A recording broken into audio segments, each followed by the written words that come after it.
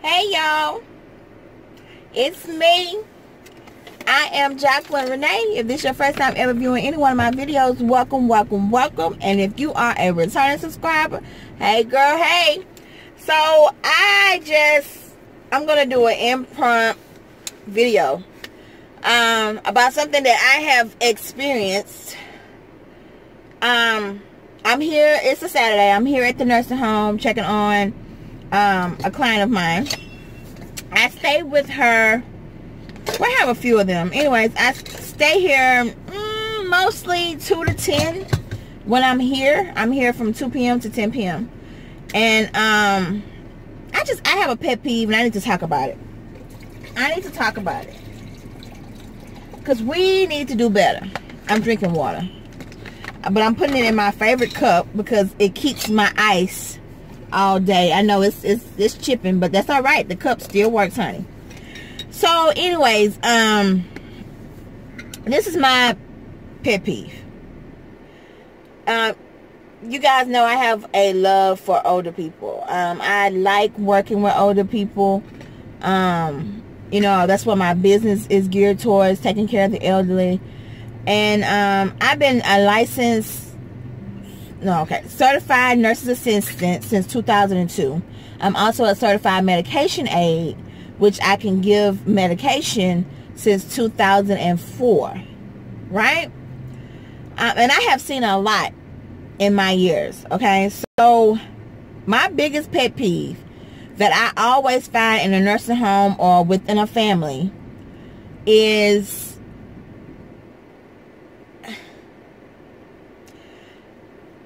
these older people work all their lives, right, to provide for their family, and I'm talking about their children. And once they get older, and they basically, you know, we're born as babies, we go through life, you know, we grow up and everything, and then when we get to a certain age in our adult lives, we revert back to baby. We really do. I'm sorry. We revert back to baby. We become a little bit helpless, and we need help. We all gonna go through it. It's a circle of life. Anyway, so these grown ass kids act like their parents have not done anything for them their whole damn lives, and so they stick them in a nursing home and don't come see about them. Don't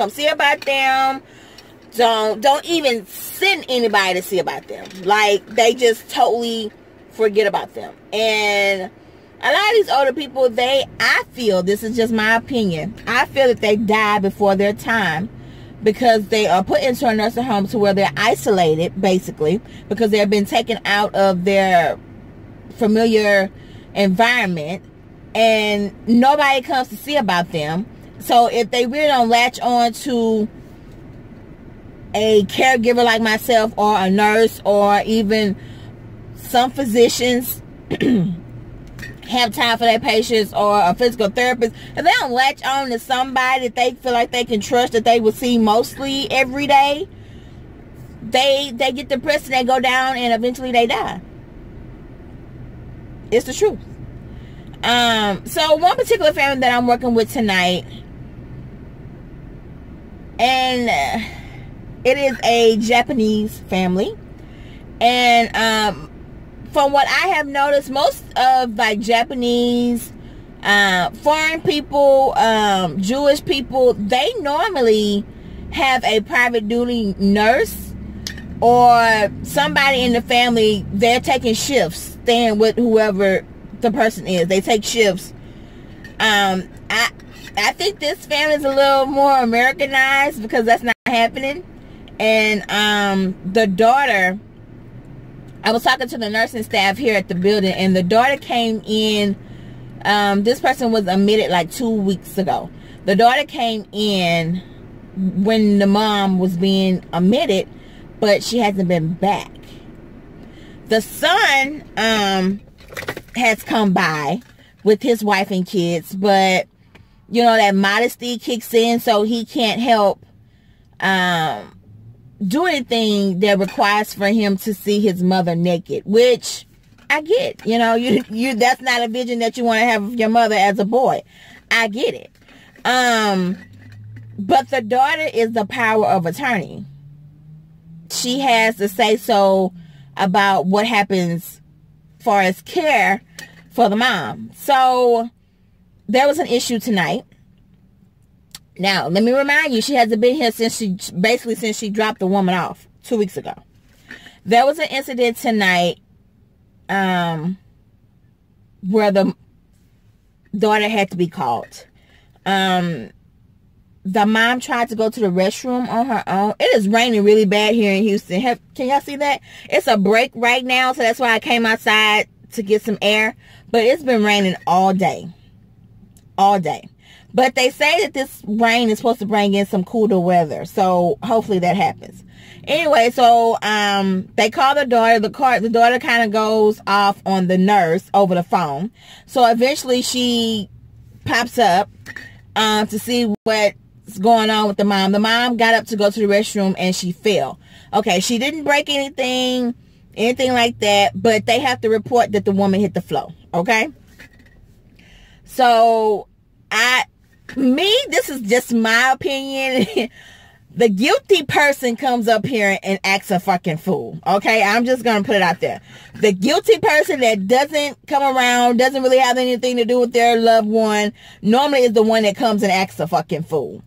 In the process, the son came just to do a regular visit with his mom. And, the nurse told him what happened and told him that his sister was called and la.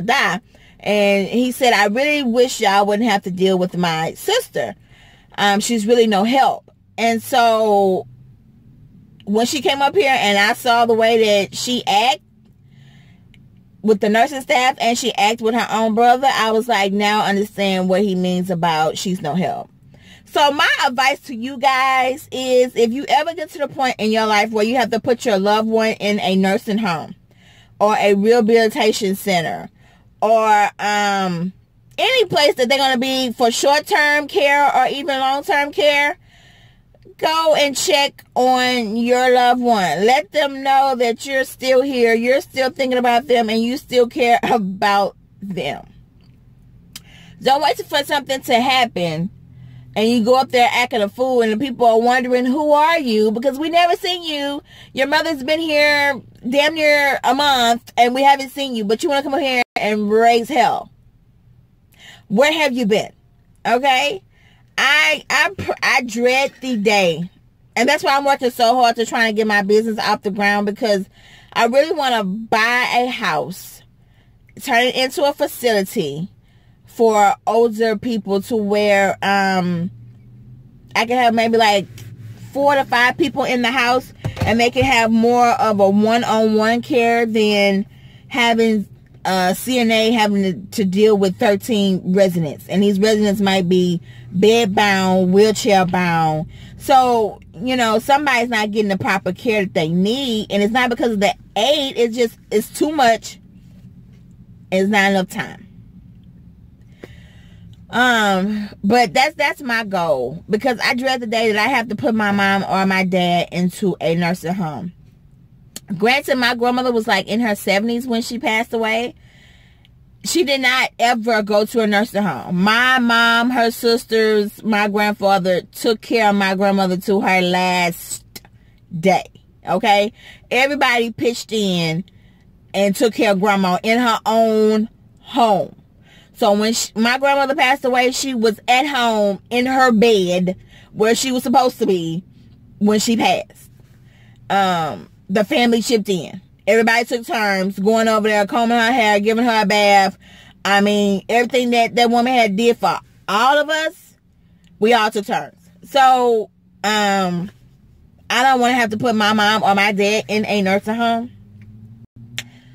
Now, push come to shove, and we have to, yeah, we're going to be on rotations. Me and my brothers, they might not like my black ass, but they going to be on rotation with me. Because it's going to go down. Because somebody going to have to be with Henrietta and somebody going to have to be with Truman. Especially my daddy. He's feisty now at 69. I know as he gets older, he's going to get feistier. So, yeah, somebody's going to have to be with Truman and somebody's going to have to be with Henrietta. it is what it is. I mean, even if we have to get to a point to where we have to hire somebody and everybody pay out their pocket to keep this person, you know, taking care of our parents, or somebody gonna have to quit their job and the other children gonna have to support the one that had to quit their job to take care of my, you know, we're gonna work something out, because I just don't foresee them two going to the nursing home. I just don't. And it's because I have worked in a nursing home for, what, 16, almost 18 years, off and on. I wouldn't send my dog to a nursing home. I'm just saying. There are some good ones out there, and there are some good people that work in the medical field. But I'm not going to lie, those people are few and far between. So, if you ever have to put your loved one in a nursing home, a rehabilitation center, a dementia care center, whatever, check on your people. Just don't dump them and leave them. Those are my thoughts. I had to get that off my chest. And that's why I had to come and take a break in my truck, because the daughter is still here. And the way that my attitude is set up, I been done told her how she really felt, and she don't even know how she really feels. But she'll find out tonight how she really feels, because I'm gonna let her know. So that's why I had to excuse myself and come and take a break. Come and talk to you guys about my problems. So by the time I get back into this building and into this room with her, I'll be a little better. I'm not gonna say I'm gonna be 100%, but I'll be a little better. I can deal with her a little more. Hopefully while I'm out here in this truck taking a break, she goes home. Hopefully she goes home.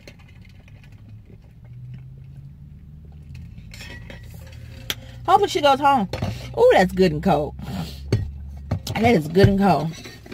But I'm just praying that I see her walk out this building and go home. Because I'm trying to be nice. And when she started talking about Jackie, what happened? Your mother wanted to get up and go to the bathroom, and she was instructed not to. But by law, I cannot force her. I cannot touch her and restrain her in any type of way. So the best medicine from the state of Texas, from the state of Texas, and this is going to sound horrible too. This is why I'm saying you people need to go and check on your loved ones in these places. State of Texas don't want you to restrain them or touch them in any type of way of that it might be forced. So the best thing for them to do is hit the floor. And hopefully that will get them not to do it again. Because like I said, we revert back to baby stages once we get older and kind of helpless. And so all I can do is instruct her not to. I can try to persuade her as much as I can. But after so much persuading, it ain't happening. I don't know. But fall is approaching, and I actually put on some makeup today. I really feel like a person. Because I haven't been wearing makeup. It was hot in Houston. Summer in Houston is, baby, ain't no joke. It is not a joke. So I hadn't really been wearing makeup. That's why you guys haven't been getting makeup baskets from me. But I'm going to do better. Fall is coming. This is a fall look that I did today. You really can't see it right now, but I did record it. So look for the video. It's going to be the first fall inspired makeup look that I did with my Blaze palette. Oh, okay. Let me tell you. Today I went to Ulta, and ColourPop had a new palette out called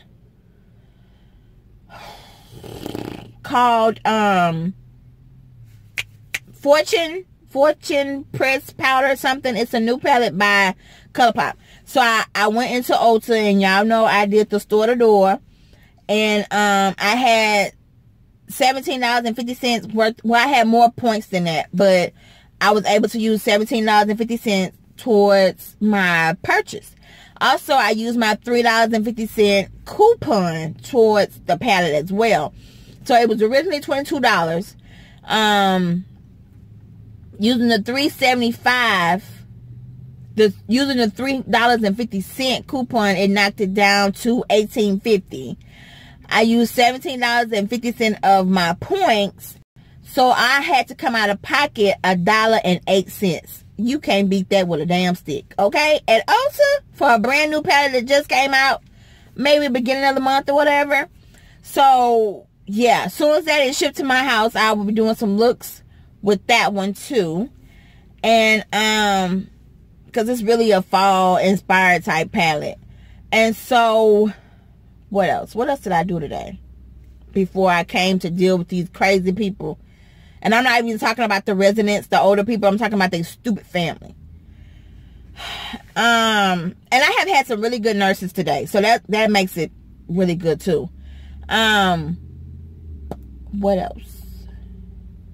Okay, today is Saturday. Y'all probably will be seeing this on Sunday, but today is Saturday. Yesterday, Friday, I went to, after work, I went to the gun range to shoot some guns. I shot a 32 and a 38.